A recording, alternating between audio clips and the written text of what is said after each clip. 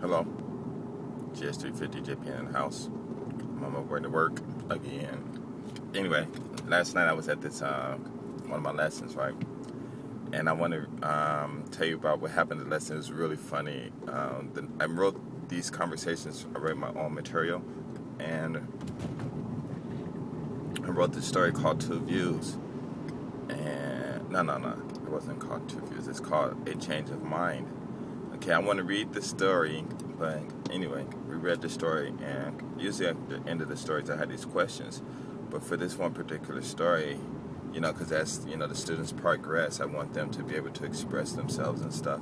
So so the girl, Aya, the one in one of my other videos, who said about love or something like that, is the agreement of the senses or something like that, one of those videos. And she wrote her story, and oh my God, it was so funny. It was cold, But anyway, I'm gonna read both versions, okay? And I don't have anything for you guys to really look at because I got to sit this down. So it's just gonna be up like this, and I guess you guys can look at my.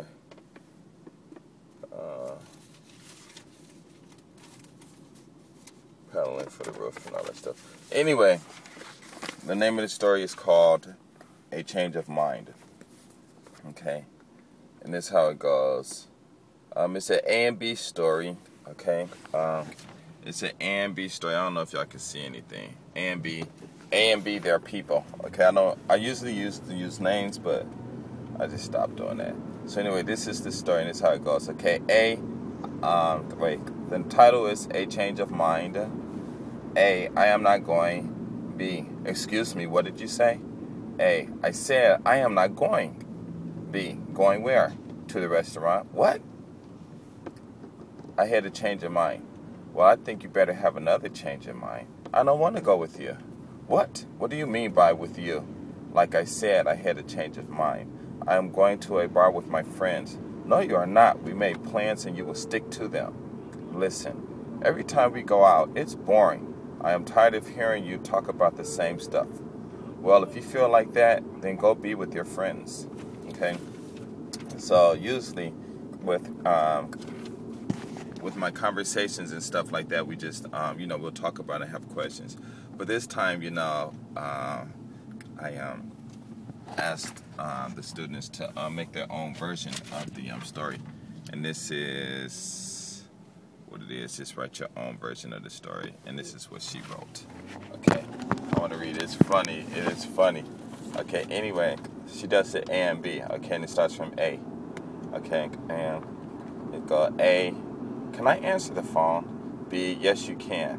5 minutes later, A says, sorry, now my friends just invited me to go to a party, so I will go with them. B says, are we on a we're on a date now. Why would you go with them? A says, I know, but I changed my mind.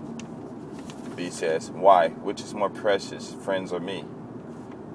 A says, of course, friends. I am tired of going out with you.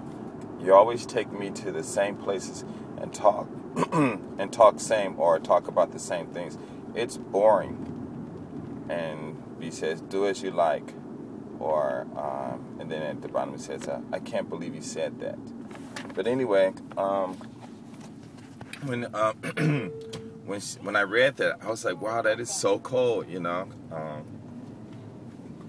her character, my character, broke the date off before, they started going, before they went out. Hers broke it off during the date. And I was like, wow, that is so cool. And she just told me straight up that girls in Japan, they do that. It's normal. And I was like, wow. And then what she says though is what they do is they'll call their friends. Like if she's on the phone at home and she's talking to one of her friends, and instead of saying, oh, I'm busy or whatever, she'll whisper to her father and tell her father to tell her to go take a bath or something like that. And then it'll make it seem like it's someone else's fault that they have to hang up and not her. You know, and I was like, wow. And she said, yeah, she does that to her friends. Like, she said, like, when Japanese girls, if they go on a date with somebody and they don't like the date, or if it's boring, then because everyone out here, they're always emailing each other. And when an email comes, they don't, whoever they with, it doesn't even matter. They can be with their mom, boyfriends, or whatever. And they'll just start emailing. And what she does is, she said what they do is they email their friends and tell their friends to email them or call them. You know, most of the time maybe call them, and then that'll be their excuse. Tell them something, you know, and that'll be their excuse so they can get out of the date or get out of whatever engagement they have with their friends and stuff. And I was like, wow, that is so cool. She said, yeah, it's normal. You know, people do that here. And I was like, wow, it's a trip. But it was funny. But anyway, I just thought I'd share that with you. That was yesterday's conversation and stuff. It's interesting, you know. Just imagine, going out with a girl and she get a telephone call and all of a sudden she's like, oh, I gotta go, my mom wants me to go home. And you're in the middle of a date, or you're in a movie theater, or you're in the middle of dinner. I mean, because I'll tell you the truth, you know, it's probably no different than in the States, you know. You know, you got a date, and maybe the guy and the girl's dating and she's really serious, and the guy might forget that they've been dating for a year, and he's not writing no dates down, and she's writing everything down. And out in Japan, a lot of these women do that, you know. But in the States, I'm sure they do that too, or they used to do it when I was coming up. And you'll forget, and then all of a sudden, you know, today's our anniversary, why don't you bring me a present? You don't love me, I'm out, bye, you know, stuff like that. But it's just a trip. But anyway, just thought I'd share that with you. So if you're on a date, when she's emailing you, dun, dun, dun, dun, dun, now you know what's coming. All right, peace.